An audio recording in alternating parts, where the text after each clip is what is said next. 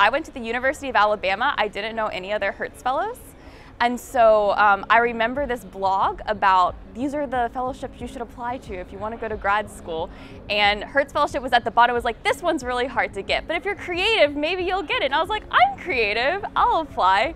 And yeah, that's how I heard about it. I first found out about the Hertz Foundation because when I was a college student, an undergraduate, my fellowship's advising office told me as a senior that there was this interesting opportunity to apply for. I had never heard of it before, but I thought, well, I'll try, even though it says it's for people who work in the applied physical sciences, and I'm a mathematician. I thought, it sounds interesting enough that I should give it a shot, and so I tried applying. And well, it turns out that they ended up taking a chance on me. But it was a very interesting experience because they asked all kinds of questions which were outside of mathematics.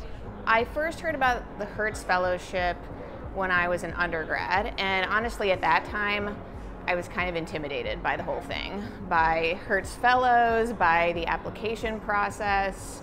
I didn't really know what to expect and wasn't sure if I was a fit. But what I've learned since, and now I'm sitting on the other side of the table as an interviewer, is that when we interview candidates for the Hertz Fellowship, we're not trying to ding anybody or pose gotcha questions to anyone.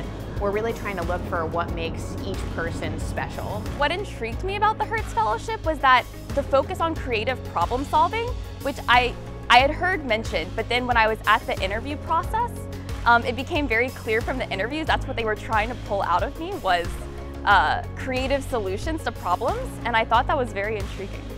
If you are passionate about engineering or science, mathematics, whatever it is, lean into it and continue that passion, explore that passion. I think Hertz is a great way to continue those curiosities you have. The independence of the funding source allows you to not necessarily be tied to a certain project. And if there's some quirk that oh, that seems kind of interesting, in traditional funding sources you may not be necessarily able to pursue that.